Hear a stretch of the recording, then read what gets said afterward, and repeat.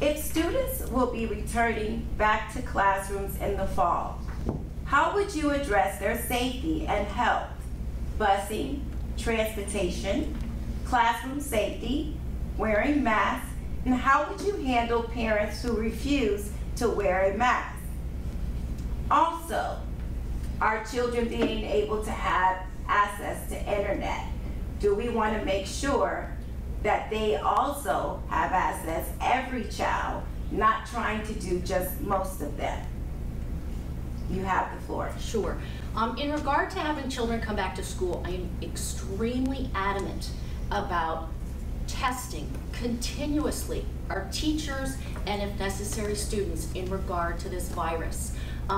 I recently watched the Board of County Commissioners meeting where it was, they shared with us that we have only tested 2.6% of the entire population of Manatee County. It's 411,000 people. They're shooting for 3% for the end of August. That is a very small percentage of testing. If we are going to look at contact tracing and isolating and containing this virus. So if we are going to bring these children back, we must continually test our teachers and students if possible, because a person who has this virus can go asymptomatic for a minimum of 2 days and sometimes up to 5 days. You could have the virus in your system and not even have a symptom, and that time is the most contagious part of this virus. So before we bring a single child back, we have got to budget for more testing for our teachers. If our county's not willing to do it, then we as a district have to do this.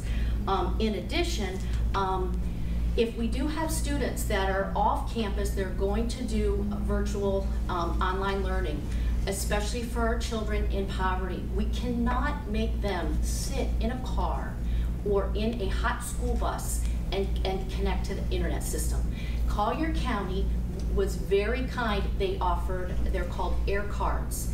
And so with the Chromebook, every child got an air card, and they could, no matter where they were, they could work on their online schooling at home, just like a student who is not in poverty. We have many students who are very privileged in this county who were able to home and work on their online schooling every day, log on to Zoom, and we had so many children who did not have that opportunity. We have got to give these children air cards and let them do their work at home, not driving to some parking lot to connect to wireless near a school bus.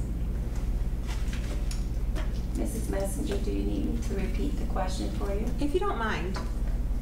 If students will be returning to classrooms in the fall, how would you address their safety and health? Busing, transportation, classroom safety, wearing masks, and how will you handle parents who refuse to wear a mask?